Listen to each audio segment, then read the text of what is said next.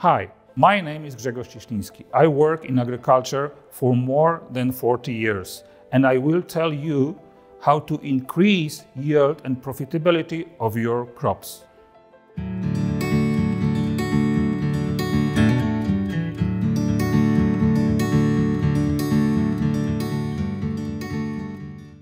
Today I would like to bring you a little bit closer to the interesting, in my opinion, topic, which is importance of soil in agriculture and the potential risk of degradation of agricultural soil.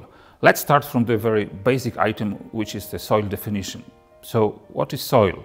Soil is the upper layer of earth in which plants grow. It's a black or dark brown material typically consisting of a mixture of organic remains, clay and rock particles. Someone could ask, is soil degradation a serious problem in agriculture? And what are the symptoms of soil degradation? How we can recognize that soil is degraded, it's going towards degradation. So soil degradation is a big problem, or it could be a big problem in farming, because it reduces soil productivity, what could lead to reduced usability or complete exclusion of soil from agricultural use. So if we think about the potential reasons of soil degradation in agriculture, I would point out three main elements. First of all is the lack of proper crop rotation. The second is the intensive cultivation of arable crops. And the third is intensive cultivation of perennial crops like orchards. What does it mean, soil degradation? Basically, it means changes, negative changes in soil properties. We could divide these changes into three main groups. First is the biological changes, which are related to degradation of microbial activity. We know that microbes are necessary to keep soil on the fertile level.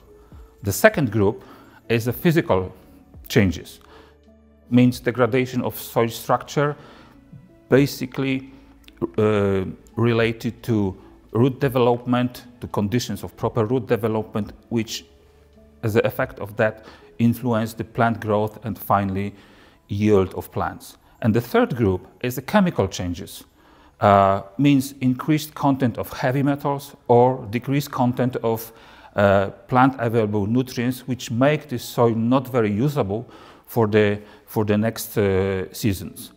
How we can recognize that soil is degraded or it's going towards degradation?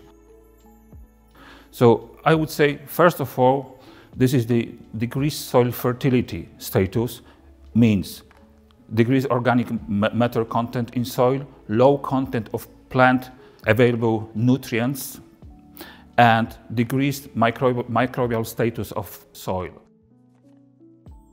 The second group is the changes in physical properties. First of all, decreased structure of soil and increased compaction of soil, which make very difficult conditions for root system growth. And the third group, very important, is increased content of soil-borne pathogens, which could be very risky for the next crops on this field.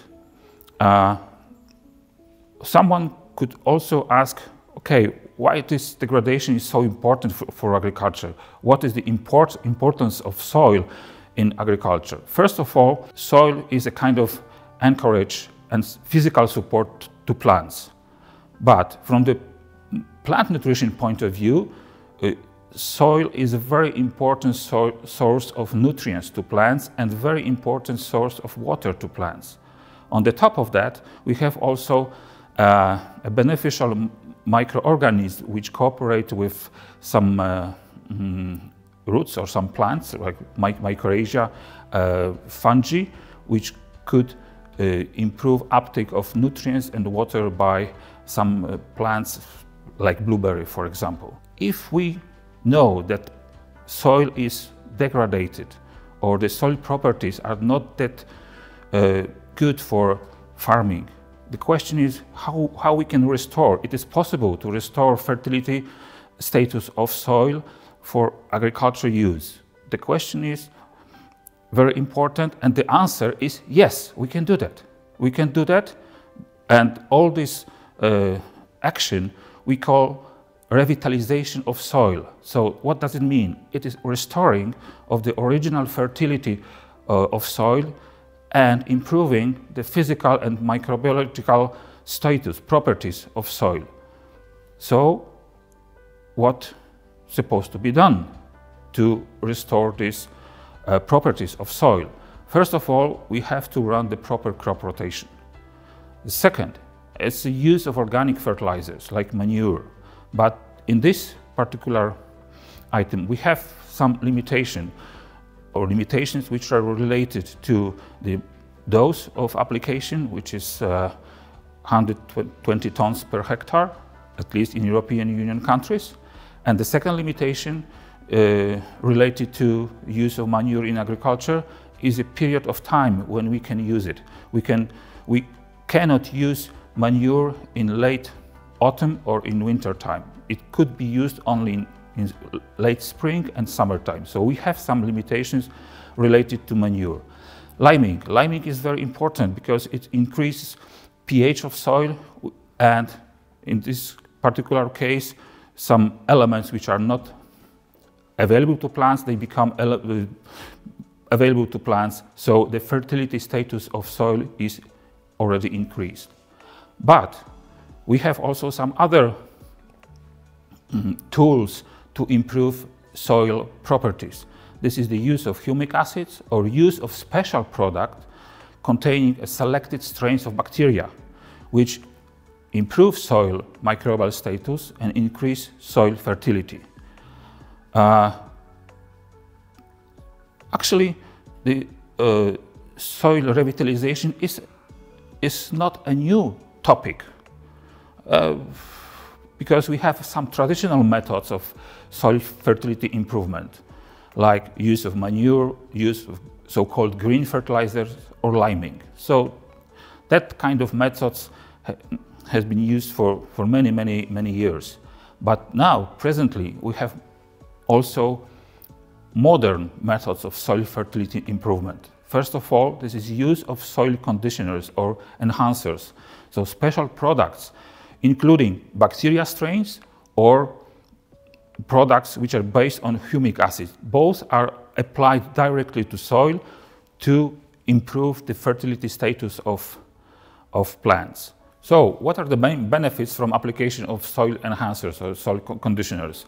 Mostly they are focused on the soil properties improvement. First of all, reduced density of soil, reduced compaction of soil, improve structure, and enhance fertility and microbial status of soil. And what is important is plant response to these changes. Plants basically are very happy about those changes because they bring some better conditions for root development. They also give us a possibility for aligned crop emergence and increase yield. So that means what can we recommend to improve the agricultural properties of soil?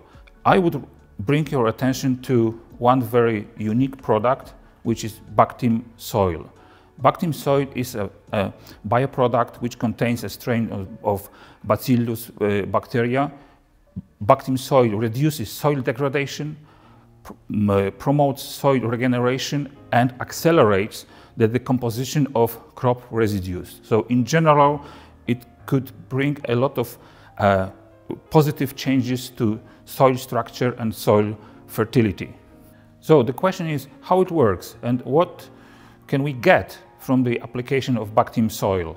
So Bactim soil is supposed to be applied directly to soil or to plant residues, and then we need time, sometimes a couple of weeks, sometimes a couple of months to see the results. But the results is the regeneration of degraded soils, means a quick transformation of plant residues into humus, the better soil water retention, and better utilization of nutrients, especially phosphorus. Okay, now some Bactim soil results in numbers. First of all, Bactim soil increases microbial activity in soil, and you can clearly see that this increase is significant.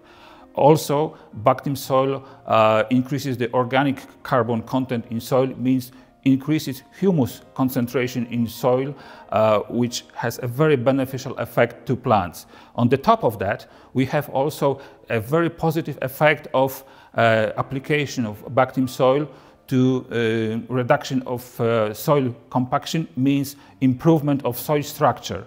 And finally, we also observe the significant increase of plant available phosphorus to plant after application of Bactim soil.